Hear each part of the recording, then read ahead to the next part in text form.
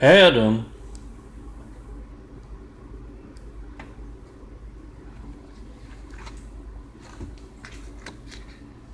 Barbara, Casey, Eddie, and Frank. Don't expect me to remember that by the end of the video. They're college students. And as often is the case over the years, college students are often on cutting edge of old-fashioned and also news stories, doing what's right, changing the world. And they have seen my videos about America's hijacked lifelines, and they happen to be in California. They could be elsewhere, but they're walking down the street and they see a couple of officers out by their car. I hear some policemen actually use cars nowadays.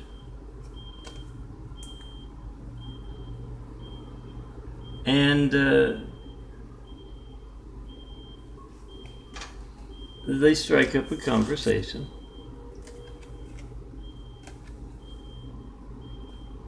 And they ask, oh, it's a fine day, nice sunny, a lot cooler than it has been. And then they ask him, have you heard about Melton? John Melton Brady? He's been asking for a 9/11 Flight 93 check for a decade. He's yet to get one. And as I say, they're giving that officer let me put it that way, they're giving the two in the uniforms an opportunity to be law enforcement officers or to be corrupt and cowardly. It's something you want to test out no matter where you're at.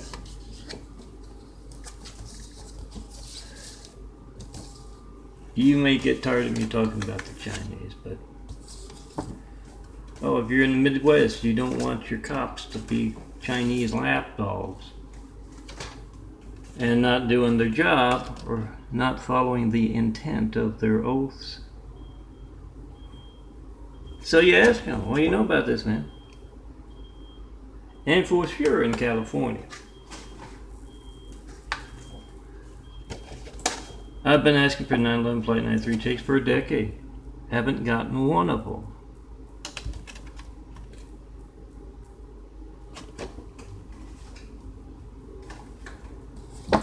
That's a lot of certified mail, no non-certified mail, no FedEx, no UPS being stolen. If you're going to make mail, send mail, FedEx, any of that, make a video of it first. It's going to be stolen. And they get the officers either being officers of the law, a good, honest, or being corrupt and cowardly. I seem to see a lot of that. Oh, I told you about the well, let me get the finish off for yesterday's Little Parable Bite. I did early because I wasn't feeling well. I'm going to describe what, in my fun fiction, what I think caused me to feel badly. But Frank says afterwards, that's going to make a good video of character. All those nowadays, everybody's got phones with cameras on them, audio makers if nothing else. I also got those. It's not just for cops anymore. Those body cameras kind of thing. I already showed you that, didn't I? Yeah. Let's look for some new stuff. And they say, Frank says, who is going to wear thee? Still got a little of that not feeling well, affecting the vocal cords. Who is going to wear the dress today? Oh, they find it's not always the girls that do. make for good little old ladies. They're too nice, and they know where the Mormons, Latter-day Saints, happen to be preying, P-R-E-Y-I-N-G, on their neighbors, on the neighbors of their city. And so they go there, and they got a little, oh, it's going to be in Adam's neighborhood, or Frank, go put on the dress. Or maybe Casey or Barbara. And you know what they're looking for. Little old ladies with a whole lot of cash. Maybe a lot of cats, because they don't get many visitors. The kids are halfway across the country unsuspecting that the Latter-day Saints, the Mormons, are trying to get their granny to sign over that life insurance and that house and everything else to Utah, to the Latter-day Saints, LDS. They're proud of that title. You can see documentary after documentary, morning to afternoon here. You know where to look. But they go to do that. Now let me talk about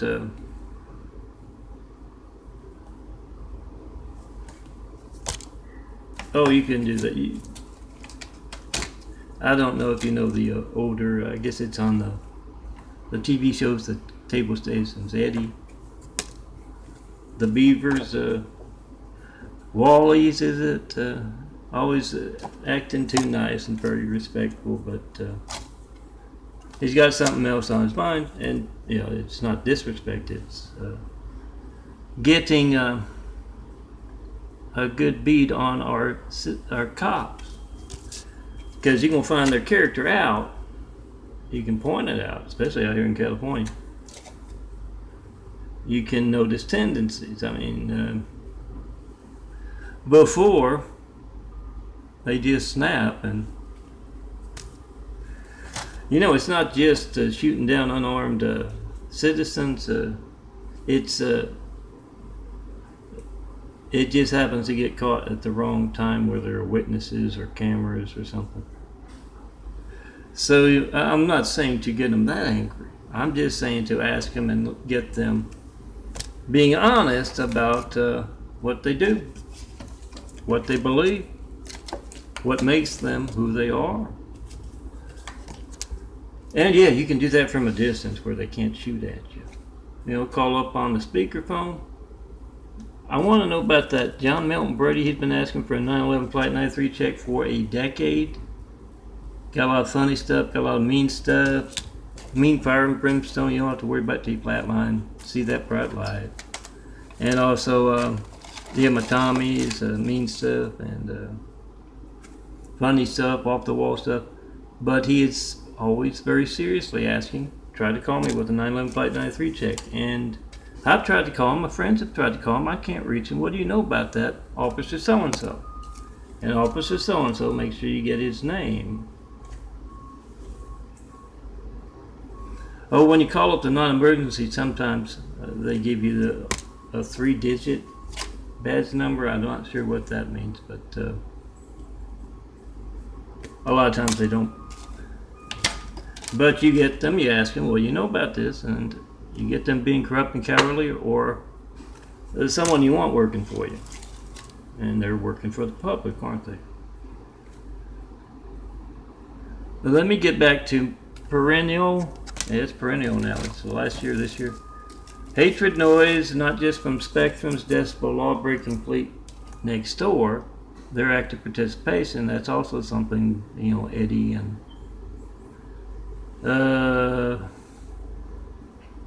Casey, something they do. They ask the Spectrum when they come to put in their cable.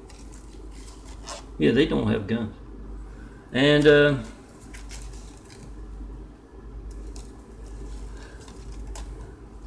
you ask them, what do you know about John Milton Brady? This is a lifeline you're putting in.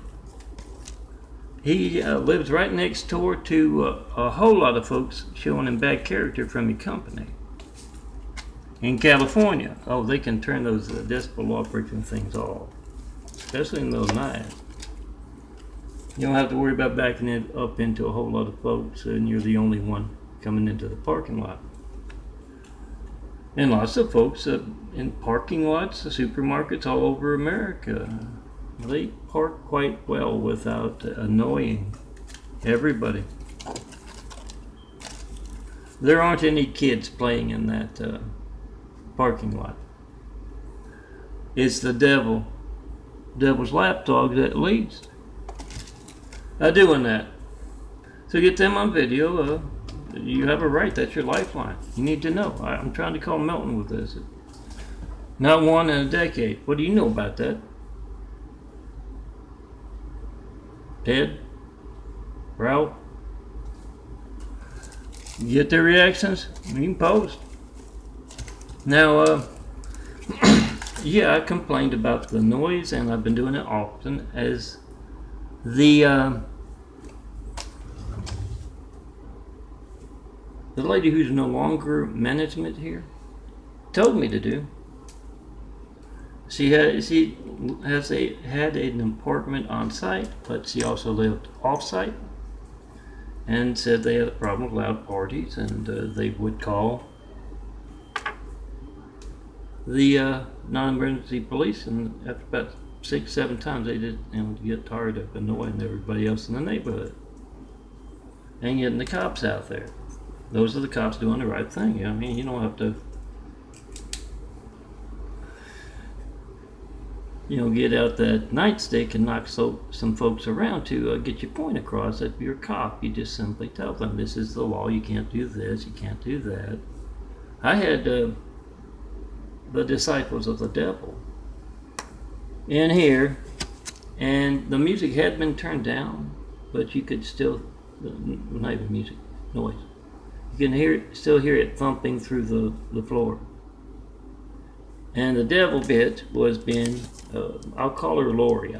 She wrote her name down on a very condescending and disrespectful card.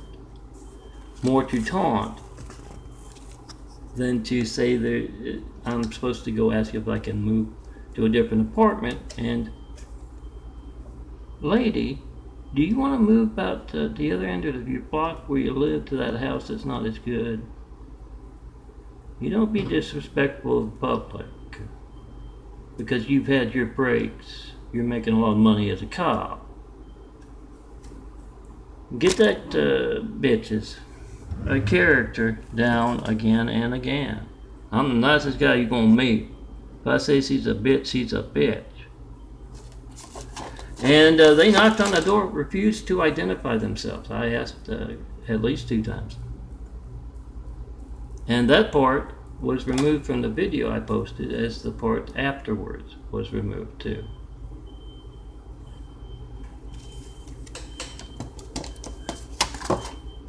They weren't supposed to knock on the door. I didn't know who it was. I thought it was the guy from downstairs who was beating on the door in response to a complaint from the neighbors. A complaint from me, calling me a crippled fuck. I explained this to the officer of the law, who didn't appear to hear it, didn't appear to hear me say they can't do anything about him. They say it's going to cost Solari $20,000 to evict him by a noise complaint. If he's doing that hateful noise, especially if he's turning it down, when someone up sees them come in the gate up front, he turns it down, then he becomes a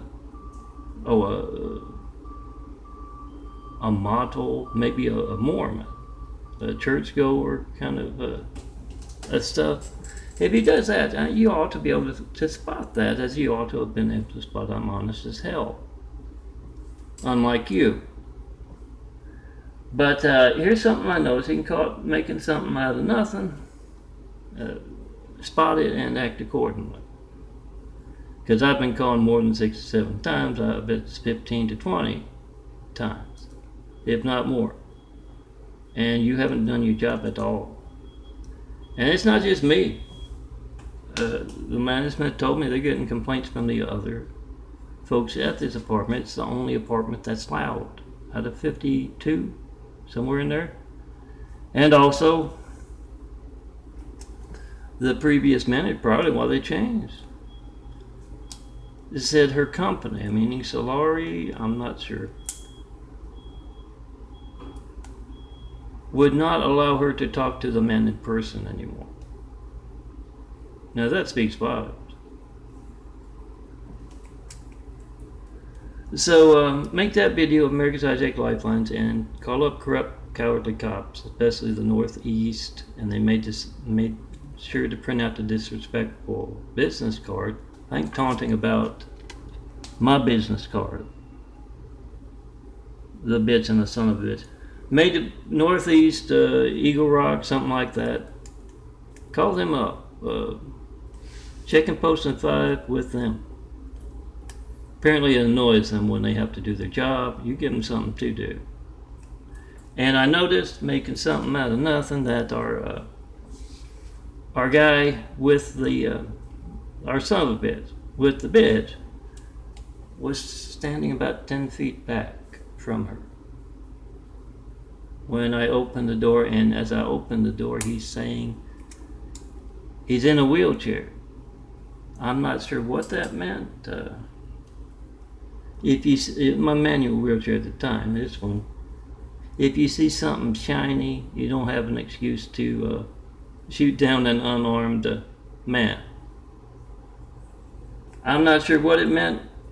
In my street stuff, she's been prepared for the Mormons and countless impersonators, not the one and only, always in this apartment. And it was a cue to get her on her stream. It's my fun street stuff, our fun street stuff, so don't make too much out of it, but he's standing 10 feet open. A man in a wheelchair, it's not like it's for a safety reason, especially if it was. He should be up close to be a part of whatever's going on. He's 10 feet away, and then as I put it colorfully in a nice Tommy parable yesterday, a rather louder one, because of the bitch's perfume, the reason the male was standing 10 feet away on the walkway railway, behind the walkway railway. And when she finished disrespecting me and being a good Chinese lapdog, 211, it was bizarre. She kind of got this far off look in her eye, looked over to her right, and it's like she went off chasing a butterfly. Then after a moment, waited for the air to clear, the guy moved over, and aside from what she said, he wanted me to talk to management. He said, if you do have any more trouble, reluctantly, he said that, call us up again. And so did the LAPD officer that I called up, and next time I'm calling, I don't know who the hell's on the other side of that door. They weren't identify themselves. Maybe if you include that in your training, just me, all of California law enforcement, Stone Cold Mountain, include that in your training, maybe you won't have so many unarmed pedestrians being shot down accidentally.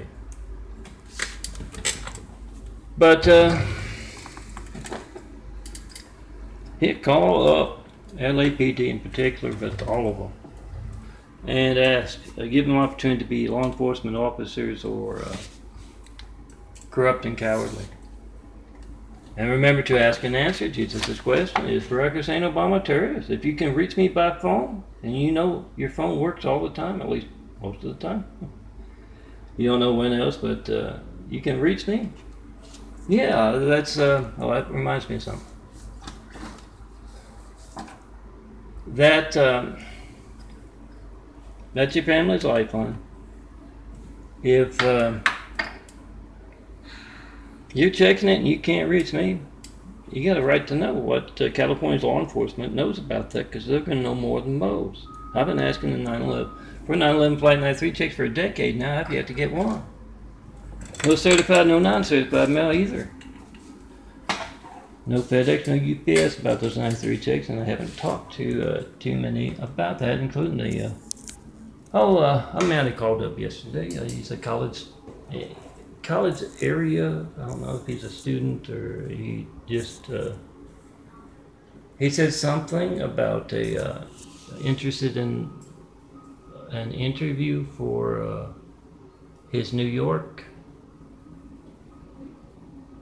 little college station that about graphic art. And apparently they'd seen graphic art, him and whoever was in the room there with him on Flickr or something. I wasn't sure what it was, and I'm not the most knowledgeable as far as graphic art goes, unless you're talking about my stuff, because, I'm still learning how to work the GIMP. It's a whole lot better than, a whole lot more to do than the Photoscape. But, yeah. Older eyes, let me get that in. Darker brown, what they look like most of my life. This was from March 2013. This is from about a year later, and you can see the smaller brown circles slowly disappearing, the bigger blue circles growing in through and around. This part's gone, and this part here can be this part's gone, and this part here can be kind of whitish, more white, less white, depending on the day. And yeah, I had a call from another man from New York City last year, I believe, and neither of them mentioned the 93 checks, but I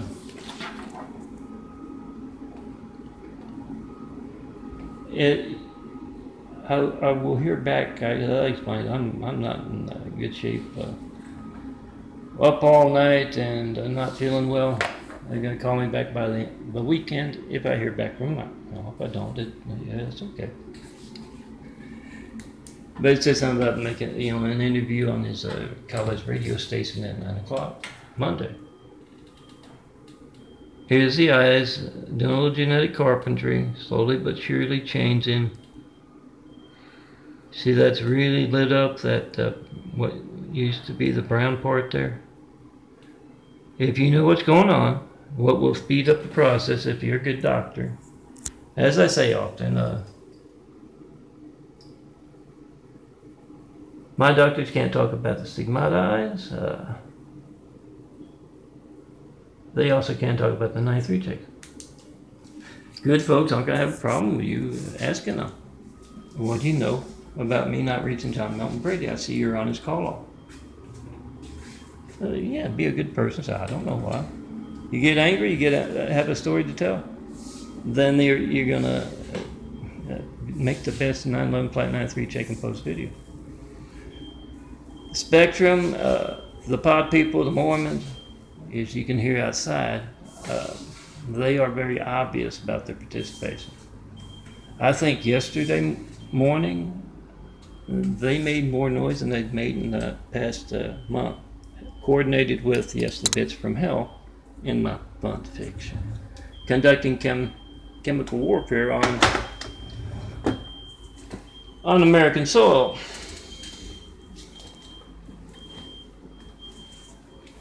Oh, not far down the street from Homeland Security at that. You think they would be interested in America's lifelines not working? And dangerous folks within California law enforcement and government actively taking part in that, because they're federal, they're not, puppet strings of the California. A lot of fedsters out there should be, you've seen my Clarice image. He has video, audio, imagery, and call record proof of the hijacking of the American presidency. Both Trump and Hussein, but Trump's comic relief after placing a cowardly Hussein in our White House right after we got attacked by a whole lot of cowardly Husseins. So, as I said, the doctors, they can't talk about the eyes or the 93 checks, but I do need doctors. I need that nice sleeping pill, and hopefully one of these days they'll give me some pain medicine that will actually work. Who knows if the heart medicine is, working with building the new heart or not. But I shall see. But I understand I can do that street unseen business. What you can talk about, what you can't talk about. Dance.